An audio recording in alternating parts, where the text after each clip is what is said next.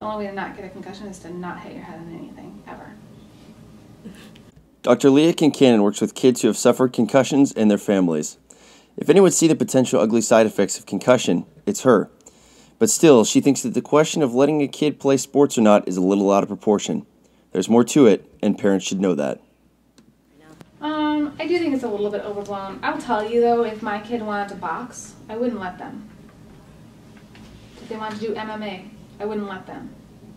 If they wanted to do football, I would say, you come from really short parents, so it's not going to be a good sport for you.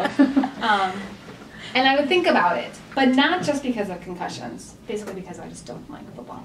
And so you have to think about where are they going to get the best benefit. And I went to a small private high school. We didn't have a football team. I grew up with 3 sisters. Obviously none of us played football. But the athletes who do, the way they talk about football is so much different than the way they talk about any other sport.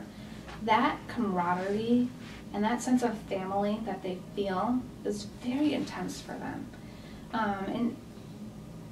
Certainly you can find that in other sports, but people don't talk about it the same way. And so I don't know if it's really different. And do you take that away from your kid? Do you take away that opportunity to really bond with people and to feel like you're a part of something greater because you're worried about something that may or may not happen to them? I don't know. I don't know if you do or not. And I think you have to, I'm not going to say that one parent's decision is wrong versus right.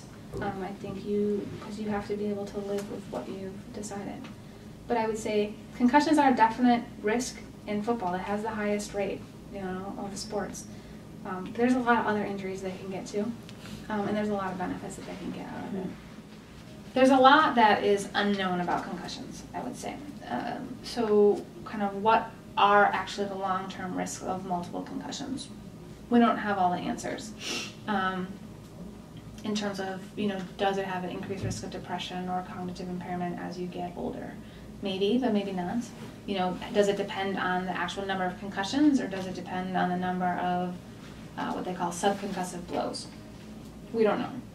But I think if you're talking about a young athlete who wants to get into sport, the benefits of sport are going to far outweigh the potential negatives of concussions. We know that sports not only is good for your physical health, but it's good for your mental health, to be a part of a part of a team and to work towards a goal and to have a community around you that's supporting you. I think all of that is more beneficial than to make a decision to hold a kid out from sports just because you're afraid of what's going to happen. Now, in an individual who's already had multiple concussions, perhaps then that decision tree changes for those parents because now the theoretical risk looks more practical. And so then I think they have to think of different things, and but again, you come to the same discussion. What do we actually know about the long-term risks with multiple concussions, and what do we not know? And there's a lot more unknown than known.